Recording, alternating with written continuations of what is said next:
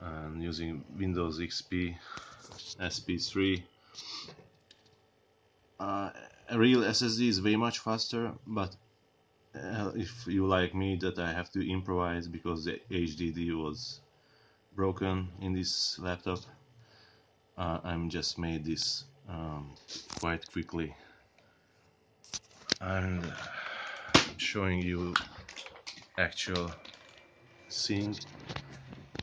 That's basically that's the adapter itself, this PCB, and you can see here is the SD card holder.